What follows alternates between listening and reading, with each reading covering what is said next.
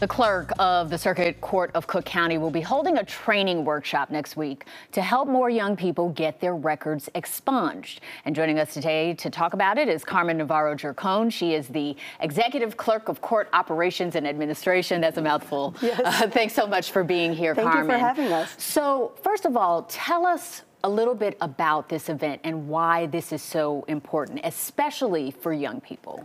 Well, what individuals, for those who don't even know what an expungement is, it really is an opportunity to clear your record. If you want to start afresh, a criminal record can be a roadblock for college, for certifications, to join a union, for things like that. So expungements are important for individuals who have done their time or were never convicted to be able to start fresh without any of that in their background. Let me pause you right there. What kinds of crimes are qualify for expungement? There's a variety of different crimes for a variety of different reasons. That is why these workshops are so important, because they will provide the legal framework from our partners. Because it's a complicated process, Absolutely. right? So you want to make it easier for people to navigate. Correct. So talk to me about the changes that have happened in the expungement process in the office. Particularly with Iris Martinez, one of her passions really was the expungement process. When she came in December of 2020, there was a backlog of over 6,000 expungements because the process was an annual summit where individuals would come in and then those records weren't being processed. We're just one part of it. You have to work with the state's attorney's office. There's Illinois State Police. There's a lot and it's complicated. So what we have done is created a department. Clerk Martinez made sure now there is a department.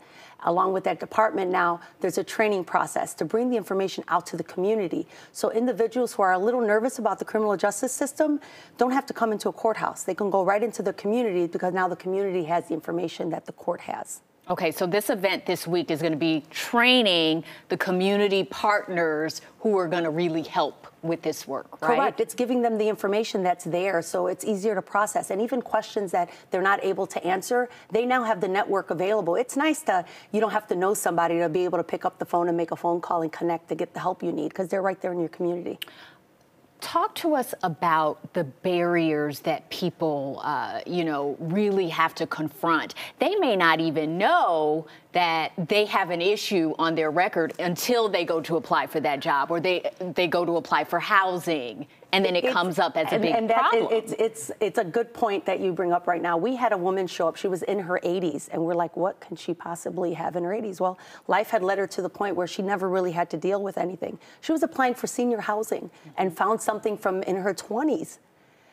So this affects everyone from all walks of life for all reasons, but especially for juveniles. If you've made a mistake or you've had an issue, you've done your time, you've completed the process necessary, there shouldn't be anything keeping you from getting a scholarship, from getting a grant, from joining a union, from just moving you or your family forward. Housing is a human right. Employment is a human right, and you can't have roadblocks like expungements in your way, a criminal record in your background.